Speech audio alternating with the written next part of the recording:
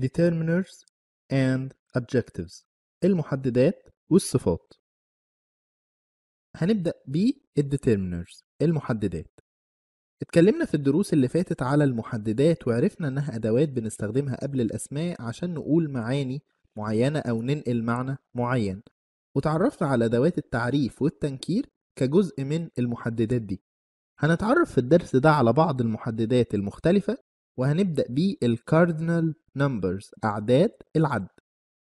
والأعداد من أهم الكلمات اللي ممكن نستخدمها مع الأسماء عشان بنستخدمها لتحديد عدد الأشياء أو الأشخاص. فلو قلنا I have brothers and sisters، أنا عندي إخوة وأخوات، هنعرف إن المتكلم عنده إخوات بس مش عارفين هو عنده كام أخ وأخت. أما لو قلنا I have 3 brothers and 2 sisters، أنا عندي 3 إخوة وأختين، فعرفنا دلوقتي تحديدا هو عنده كام أخ وكام أخت. والأعداد اللي بتستخدم لحصر العدد بنسميها cardinal numbers، أعداد العد، وهي بتختلف عن أعداد الترتيب اللي هنتعرف عليها بعد شوية. وأعداد العد ما بتسبقش إلا الأسماء اللي بتتعد بس، باستثناء العدد 1. جميع الأسماء اللي بتيجي بعد العدد لازم تكون في صيغة الجمع. I drank 1 cup of coffee but she drank 2 cups of coffee. أنا شربت فنجان من القهوة لكن هي شربت فنجانين من القهوة. We bought 1 shirt last week but we bought 5 shirts this week. اشترينا تيشيرت واحد الأسبوع اللي فات لكن اشترينا 5 تيشيرتات الأسبوع ده. وأعداد العد لا نهائية، لكن أهم أعداد العد هي 0 1 2 3 4 5 6 7 8 9 10 11 12 13 14 15 16 17 18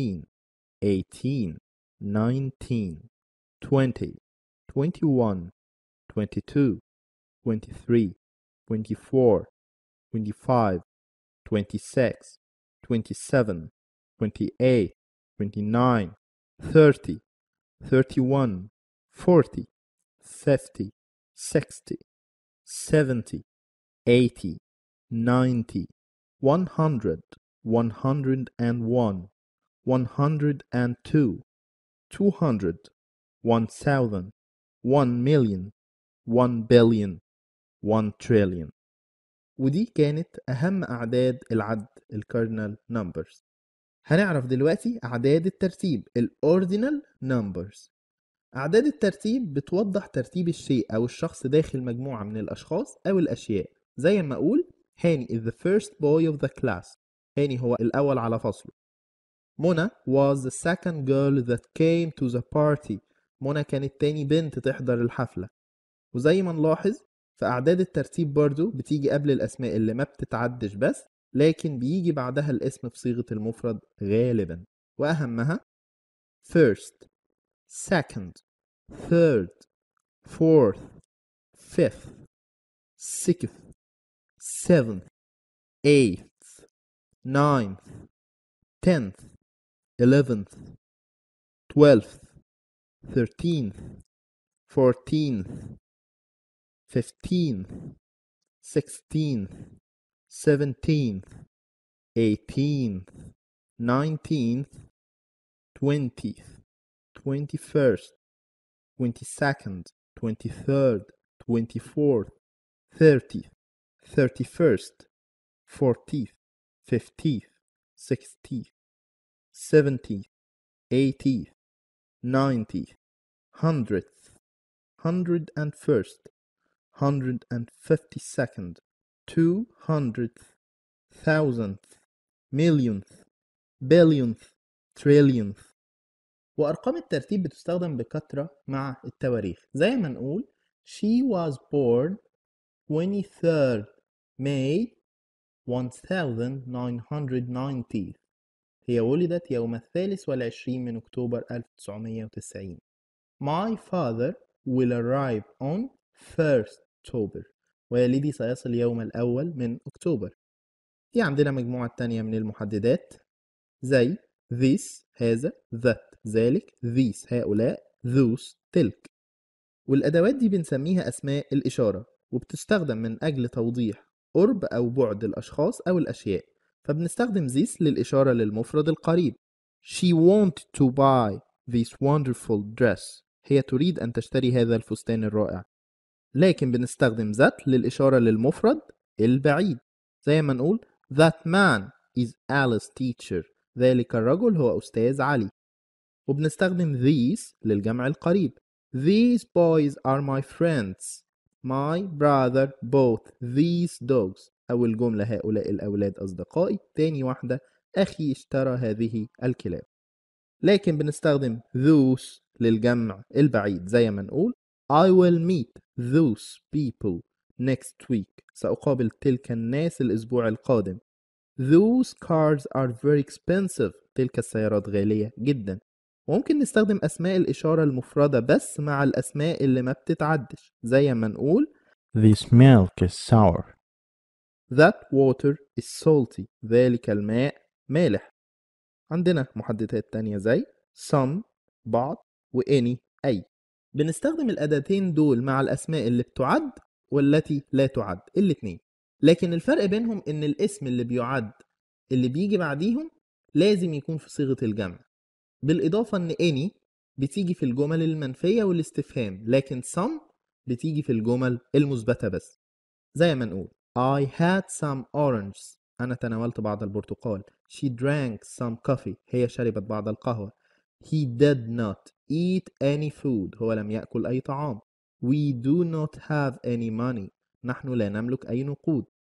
Has he bought any books؟ هل اشترى أي كتب؟ هنلاقيها هنا جت للاستفهام، على عكس اللي فات كانت بتيجي للنفي وغيره. فلازم نلاحظ إن الأسماء اللي بتعد لما بيسبقها أي أداة من الاتنين دول بتيجي لازم في صيغة الجمع. أما اللي ما بتتعدش فليها صيغة وحيدة، زي She has bought some rice. هي اشترت بعض الأرز. She has bought some books. هي اشترت بعض الكتب. We do not have any sugar. نحن لا نملك أي من السكر. We do not have any chairs. نحن لا نملك أي كرسي. بعض الجمل بتحمل معنى النفي رغم إنها مثبتة. في الحالة دي بنستخدم any كأن الجملة نفسها منفية. He went out without any money. هو خرج بدون أي نقود. ويمكن استخدام any و some في السؤال، زي ما نقول Can I have some salt please؟ هل يمكنك أن تناولني بعض الملح من فضلك؟ فتستخدم some في السؤال لما بنقصد الطلب، لكن مع باقي أنواع الأسئلة بتستخدم في الغالب any. Do you have any visitors؟ هل لديك أي زوار؟ Have you bought any sugar؟ هل اشتريت أي سكر؟ Is there any sand in your shoes؟ هل هناك رمال في حذائك؟ ولازم نفتكر إن بعض الكلمات بتستخدم بنفس الطريقة اللي بتستخدم بيها some، وهي somebody، someone، something. زي ما نقول There's somebody at the door. هناك شخصا ما على الباب. Would you like something to eat؟ هل تريد شيئا لتأكل؟ Are you waiting for someone؟ هل تنتظر أي شخص؟ وفي كلمات بتستخدم زي any برضو، وهي anything، anyone، anybody. زي ما نقول there is not anybody at the door. مفيش أي حد على الباب. He refused to eat anything. هو رفض أن يأكل أي شيء. Has anyone seen my bag؟ هل رأى أي أحد حقيبتي؟ في عندنا مجموعة تانية من المحددات زي many، much، a lot of، lots of. الكلمات دي بتعبر عن الوفرة من شيء معين، لكن many بتسبق الأسماء اللي بتعد، وmuch بتسبق الأسماء التي لا تعد. many زي There are many people in front of my house. يوجد الكثير من الناس أمام منزلي. I am very tired because I am carrying many books. أشعر بالتعب لأني أحمل الكثير من الكتب. She has many friends because everybody likes her. لديها الكثير من الأصدقاء لأن الجميع يحبها. أما much فبتستخدم زي ما قلنا مع الأسماء التي لا تعد، زي There's much sugar in the kitchen. في سكر كتير في المطبخ. Do not worry, I have much money. ما تقلقش معايا فلوس كتير. أما lots of و a lot of فيمكن استخدامها مع الأسماء اللي بتعد واللي لا تعد، زي He has lots of money so he can buy a car. هو لديه الكثير من المال فهو يقدر يشتري عربية. They have lots of books. I'm sure they like reading. معاهم كتب كتير. أنا متأكد إن هم بيحبوا القراية. We do not need to go to the bakery. We have a lot of bread. إحنا مش محتاجين إن إحنا نذهب للمخبز. إحنا معانا عيش كتير. You can borrow a pen from me because I have a lot of pens. تقدر تستعير قلم مني لأن معايا أقلام كتير. لكن نلاحظ إن من المستحسن استخدام much في الجمل المنفية، أما المثبتة فنستخدم معها a lot of. زي I did not drink much milk. لم أشرب الكثير من اللبن. I drank a lot of milk. شربت الكثير من اللبن. محددات تانية زي little, a little, few, a few، وكلهم بمعنى قليلا من. تستخدم few we a few مع الأسماء اللي بتعد فقط، ويأتي بعدها اسم جمع. I have a few books. أنا لدي القليل من الكتب. She has few friends. هي لديها القليل من الأصدقاء. والفارق إن a few بتعني قليل من الشيء، لكن هو كافي لأداء الغرض منه. أما few فبتيجي للتعبير على إن العدد قليل بصورة ما تكفيش لأداء الغرض منه، وإن إحنا كمان محتاجين زيادة. زي ما نقول We can buy these pens because I have a few pounds in my pocket. يمكننا أن نشتري هذه الأقلام لأنني لدي القليل من النقود في جيبي. We cannot buy these pens because I have few pounds in my pocket. لا يمكننا أن نشتري هذه الأقلام لأنني لدي القليل جدا من النقود في جيبي. فهنلاحظ الفرق ما بين الجملتين. أول واحدة a few والتانية the few. فa few أنا معايا فلوس قليلة بس نقدر نشتري، لكن الجملة التانية لا، أنا معيش فلوس غير قليل أوي لدرجة إن مش هنقدر نشتري. وده الفرق ما بين few و a few. عندنا أمثلة تانية. She's quite popular at school. She has a few friends there. هي معروفة إلى حد ما في المدرسة، فلديها القليل من الأصدقاء. She hates her school. She has few friends there. هي تكره المدرسة، فلديها القليل جدا من الأصدقاء هناك. أما little و a little فبتسبق الأسماء التي لا تعد. وأيضا برضو little بتعني إن الشيء غير كافي، و a little بتعني إن الشيء قليل لكنه كافي. زي ما نقول I think we should have a rest now. We have a little time before the next lesson. أظن أنه يجب علينا أن نرتاح الآن، فلدينا وقت قليل قبل الدرس التالي.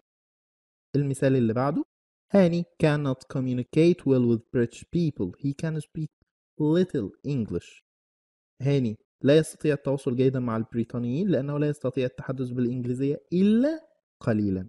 فالفرق ما بين little و a little زي بالظبط الفرق بين few و a few. وزي ما هنلاحظ إن كلمتين بتوع a few و a little قريبين قوي في المعنى من كلمة some أي بعضا من. عندنا برضو محددات زي all كل، no لا، most معظم، both كلا.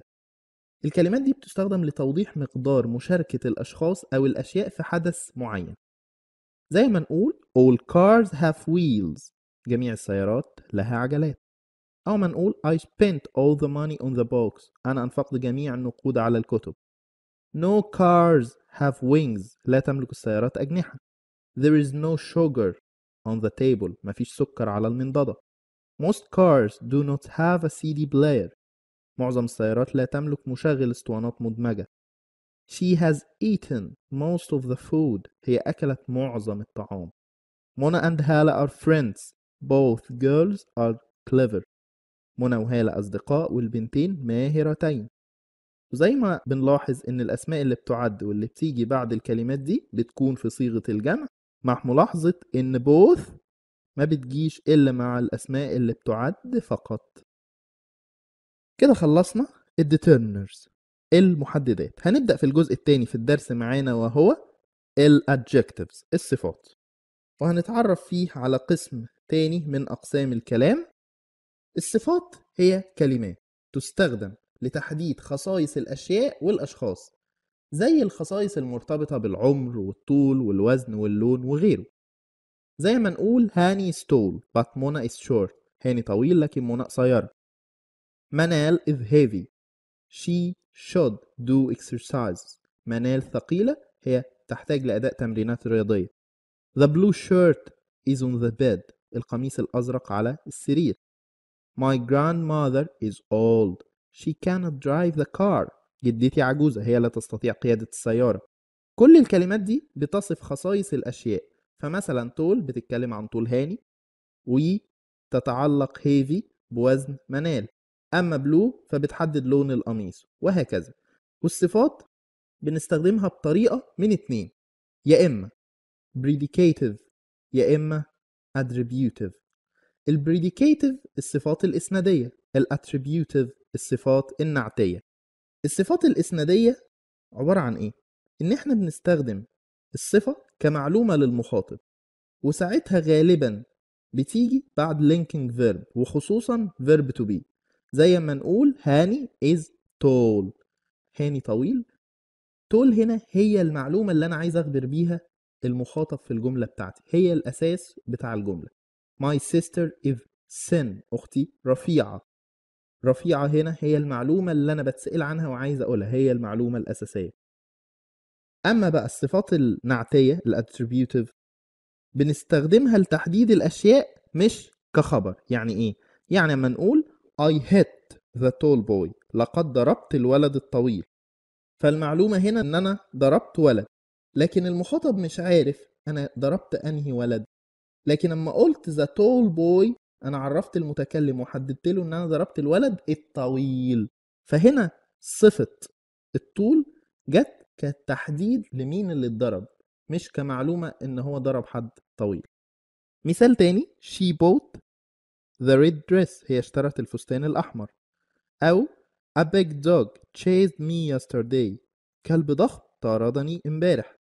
ولازم نلاحظ إن الصفات ما ينفعش تسبقها أدوات تعريف وتنكير لو استخدمناها لوحدها. The tiger is fast. النمر سريع. The elephant is big. الفيل ضخم. أما لو الصفة جت قبل اسم بيتعد، فعندها بنضطر نستخدم أدوات التعريف والتنكير، واللي بتيجي عشان الاسم اللي مكانها هو اللي قبل الصفة. زي ما نقول she bought a red dress. هي اشترت فستان أحمر. الحقيقة إن اللي عندنا هو address فستان، لكن لوصف الفستان لازم نحط الصفة بين أداة التنكير والاسم، فبيصبح لدينا إيه؟ a red dress فستان أحمر. The old lion cannot hunt animals. الأسد العجوز لا يمكنه أن يصطاد الحيوانات. أو أما نقول my father was injured because he had a bad accident. أصيب والدي لأنه حدثت له حادثة سيئة. أو ما نقول they have an old house. لديهم بيتا قديما. وممكن تيجي أكتر من صفة مع بعض لوصف شيء أو شخص. زي ما نقول أحمد is a young clever person. أحمد ولد صغير ذكي. جبت صفتين في نفس الجملة للأحمد. They have an old huge expensive house. هم عندهم منزل قديم ضخم غالي ثمين. جبت صفات كتيرة جدا بوصف بيها البيت. ولما تيجي أكتر من صفة من الأفضل إن احنا نرتبها بناء على الجدول اللي قدامنا ده. بنحط في الأول الأوبينيون الرأي، بعد كده السايز الحجم، بعد كده الإيج العمر، بعد كده الشيب الشكل، بعد كده الكالر اللون، بعد كده الأوريجين أو الناشوناليتي الجنسية أو المنبع، وفي الآخر بحط الماتيريال الخامة بتاعة الشيء. فنقول مثلا She bought a beautiful medium rectangular red French leather bag. هي اشترت حقيبة جميلة متوسطة الحجم مستطيلة الشكل حمراء مصنوعة في فرنسا ومصنوعة من الجلد. فجبت صفات كتيرة مع بعض في نفس الجملة ولا لأ؟ جبنا. عندنا بعد كده الcomparative والsuperlative صيغ التفضيل. لو اشترك شخصين أو حاجتين أو مجموعة أشخاص أو أشياء في صفة ما وأردنا إن احنا نوضح الفرق بينهم، وقتها بنلجأ للي بنسميه التفضيل، وهي صيغ بتوضح الفرق بين درجات الصفة اللي بيتمتع بيها الأشخاص والأشياء. زي مثلا أحمد is tall. أحمد ولد طويل. بعد كده بقول هاني is tall. هاني ولد طويل. طب يعني الاتنين طوال، بس أكيد في حد منهم أطول من التاني، الاتنين مش نفس الطول بالظبط. فساعتها بنستخدم التركيبة بتاعة التفضيل اللي هي الadjective plus er plus than، الصفة زائد er في نهاية الصفة نفسها، مع بعد كده استخدم كلمة than لوحدها وبعديها الشخص أو الشيء اللي أنا بفضل عليه. زي ما نقول هاني is taller than أحمد، أو ما نقول the lion is faster than the tortoise، الأسد أسرع من السلحفاة، أو I am fatter than my brother، أنا أشد بدانة من أخي. لكن الصيغة دي بتستخدم مع الصفات القصيرة اللي بتتكون من مقطع واحد. أما الكلمات اللي بتتكون من أكتر من مقطع زي expensive beautiful delicious فبتستخدم صيغة أخرى للتفضيل وهي more plus adjective plus than. زي ما نقول Italian food is more delicious than Chinese food، الطعام الإيطالي ألذ من الطعام الصيني. This dress is more expensive than that dress، هذا الفستان أغلى من ذلك الفستان.